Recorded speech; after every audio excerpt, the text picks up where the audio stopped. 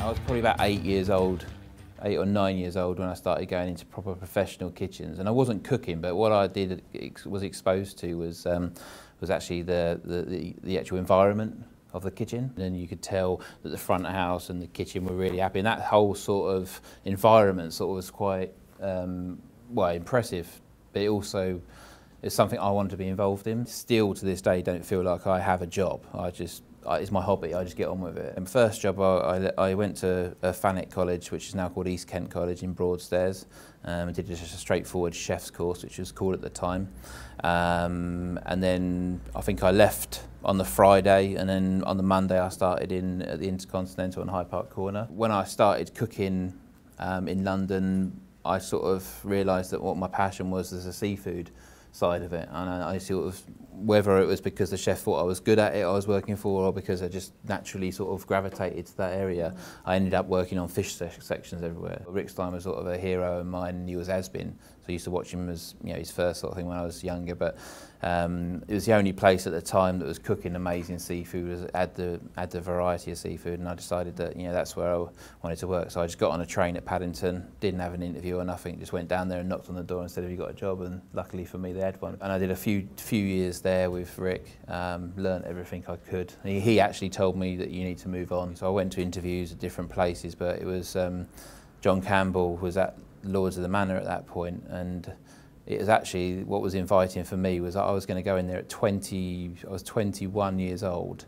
and he gave me a sous chef position at 21 years old, which is crazy. Yeah. You know, it's crazy to do, but he just gave me that chance, and I proved myself. What John taught me was how to run a kitchen and how to actually be a chef opposed to being a cook, and I suppose that's what is a little bit of the difference between the two. I was 23 years old, and I thought I was running a kitchen. There's probably about, must have been 16, maybe even 18 chefs in the kitchen, and I was pretty much just walking around with a clipboard most of the day. Wasn't actually doing what I loved doing, which was cooking. So I decided that I'd cut completely what I was doing against everybody's advice.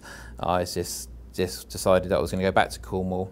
I was going to open my own restaurant on my own. I had 15 grand to spend on the restaurant once we'd got the lease, and it was just me in the kitchen for the first week. I had no KP, no nothing, and I was doing sort of 30 covers.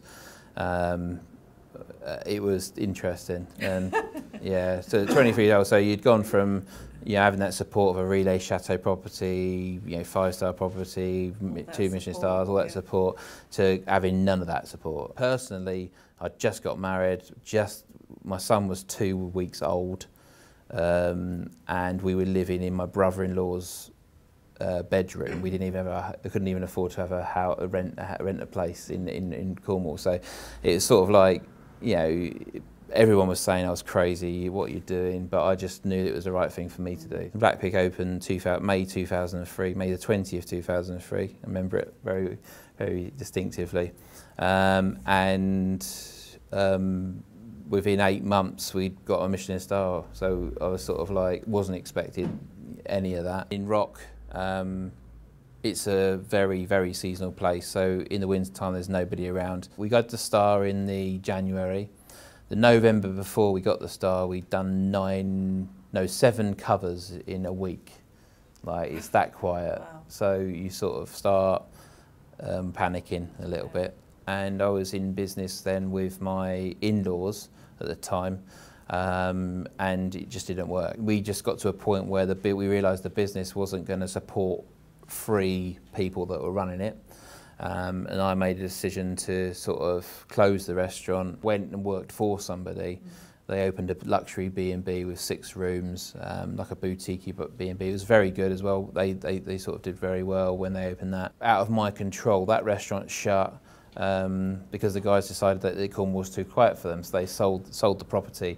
So I was sort of left in a little bit of, right, okay, what do I do now? So I took over a role in Foy, sort of a failing hotel restaurant that wasn't doing that great, and that was the first time I actually put my name above the door, and that's when, at the same time, that's when I got asked to do Great British Menu as well, so that's probably a little bit of a catalyst, and that sort of helped and be a bit busier. Then you had the credit crunch, and the guy who owned the hotel had to sell the hotel. And then I decided to move all the way back to Rock again, where my original restaurant was, and take over a place called the St Enoch Hotel. Before, it had 2 restaurants over, and so I decided to open a casual restaurant. Let's say casual restaurant, it's sort of a 80-cover restaurant that's sort of brasserie, sort of standard restaurant. It was just good cooked food, using all the local produce, alongside a fine dining restaurant that was very niche. So that's the first time I decided to go completely fish. So I decided to sort of look at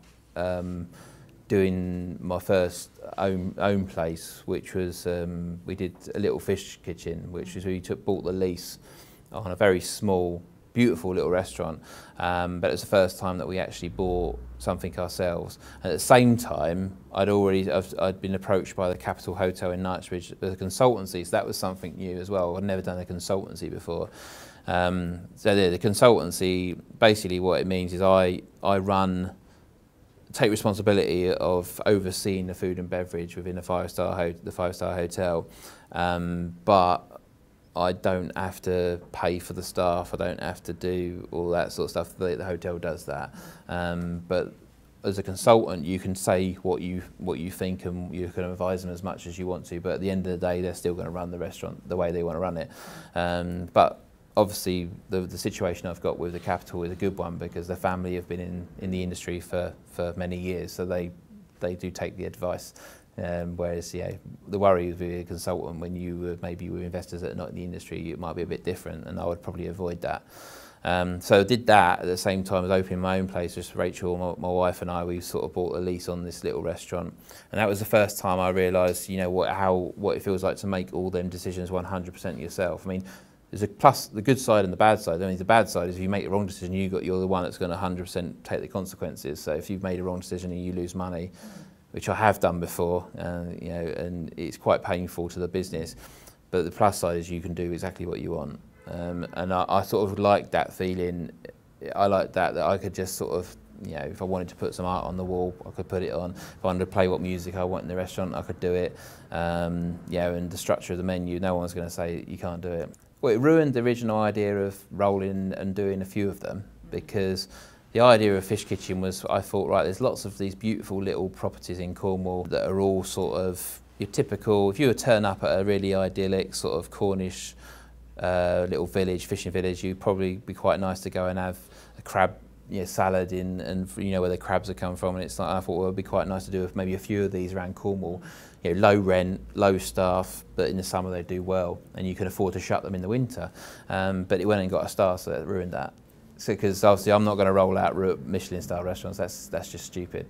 That's just you're on. I don't think that's the sort of thing that anyone should do, is try and roll out restaurants at that standard, because it takes a lot. And so what Fish Kitchen has become, whether I like it or not, has become its own little destination restaurant in itself. Which is quite nice. And so what it does give us is all the restaurants that I do have, they all have a slight difference to them. So there's nothing it's certainly not a concept or a brand that's sort of like repeating itself. Every little restaurant's got different touches to it, which is quite nice, especially from the customer's point of view. So you can go and have a fine dining meal, and as a special occasion, you can have the wine tasting and everything, or you can go and eat simple seafood dishes that are still good quality, still the same ingredients, and the prices are a bit more affordable. So and from my point of view, it's great, because the customers come down to that area of the country, and they're around for a whole week, and they can eat in different places. And then you've got the pub as well. What I decided to do when I moved out of the hotel was to actually change the way we were working. And so this is back in March last year. We actually, instead of being open 5 days, we're open 4 days a week. So now the guys are off every Sunday, every Monday. We close for 6 weeks over Christmas, New Year's and January. So we do all that as well to get rid of all the holiday. So everyone has a nice holiday.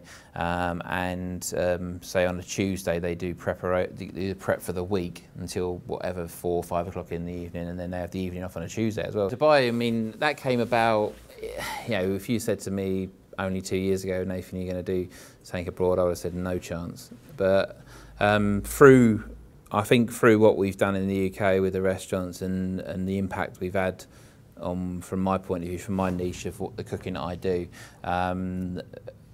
basically what happened, the general manager of the Burj Al Arab, if anyone knows that, the hotel with a big sail that's in Dubai, he came to Cornwall and ate, not even in the two-star, actually ate in the fish kitchen before he moved out there to become the new general manager of the hotel. That must have been October, not last year, the year before.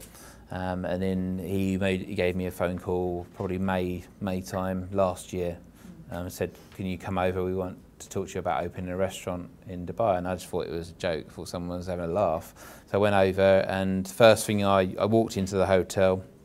Everybody was lovely, which they're going to be when they're trying to sort of like impress you, I suppose. But then I went into the kitchen, straight into the fish fridge, and then there was box of fish from Cornwall, and there was some oysters from Cornwall, and there was also a box of these lovely oysters from Ireland as well that I just visited. And I thought, they either know what I'm doing and setting me up, because no, I just looked for it all, and the quality was there. And I think what they've done is they've managed to get 3 flights a day from the UK and from Paris that come into Dubai with full of fresh produce, and then also there's some local stuff as well, which actually is pretty good, which is exciting for me because I'm going to learn all about that as well. And even though I've been cooking for over 20 years, it's still exciting, like to discover new stuff. I decided then and there that I could do it. The infrastructure of the place, it's been open for 16 years.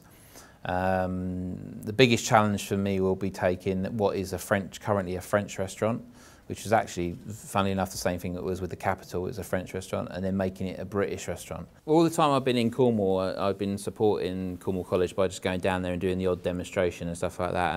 And whenever you do an event like a cookery demonstration or something in Cornwall at one of the festivals, the college always supports, as if this college does as well, but they support them events and you get to meet people. So probably 5 years ago, there's a guy called Stuart Matheson, who was a senior lecturer and in charge of the whole faculty of the food and tourism department, said to me, "Look, you know what, you've done so much with us, why don't you just do a bit more and open an academy?" And I said, well, if I did it, I want to do it not just because it's putting your name on it, but it's just to encourage people to come into the industry, like I just said about chefs. So what I tend to do is, we opened Academy Nathan Outlaw really not to be a fine dining academy. It's to bring confidence, and it's to get people that probably don't think they can do it and make them think they can do it, and just to give them courage and help them, mentor them. So I go down there probably 9 times an academic year, and I'll do a series of masterclasses with the ones that want to be part of that academy. They don't have to pay for it or anything like that. They just apply for it, and pretty much everyone gets on it as long as they've got the right attitude.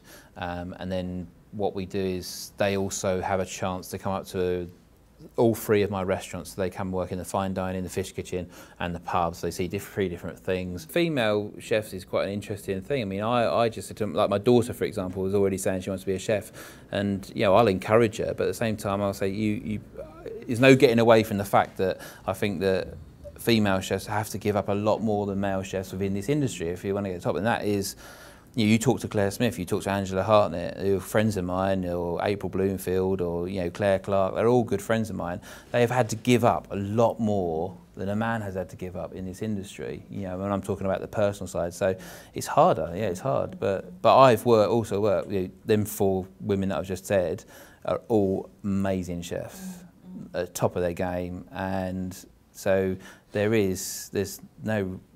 I think it's just a natural thing why there's the balance of male and female in the industry. I'm actually surrounded by women in my business. So I got my wife, my mum, my restaurant managers are all ladies. So I thought it's quite good to have that balance. Actually, I don't like a kitchen full of blokes. I think it's a bit weird. But there you go. But it's just like, yeah, it's good to have that bit of a break. But I think it will be much more approachable, as it is for people that are older, that want to change their career. I think that's the important part of it as well. The first one was about species of seafood. Second one was techniques. So they were both a little bit more chefy. This one is more everyday. So it's sort of aimed at novices, people getting into cooking fish, and a little bit more simpler. So less ingredients, things that you can get readily available, and it's just I think it's the best one I've done because of them reasons. I think it's just and nearly nice one. You know, I actually write my books and do all the dishes, and every picture you see in any of my books I've done myself and have actually cooked it. So yeah, no, it's a good thing to do. My favourite is mackerel. Yeah, I know, and people think, what, mackerel? But it's because it can do so much with it. I mean, I think you can use it in so many different ways. It's fun to catch. It's a bit of a laugh. If you don't catch, you go out fishing and you don't catch anything, you should catch the mackerel. If you don't catch mackerel, you're terrible at fishing. But it's just, you can eat it as soon as you get it on the boat. You can raw, you can have it cured, you can have it smoked, you can have it barbecued, you can do so many different things with it. And I think it's it's one of them fish that if it's not quite fresh enough, you can't serve it. So you know, it's the one thing that I'm always suspect about when I go to other restaurants. I need to know where it's from.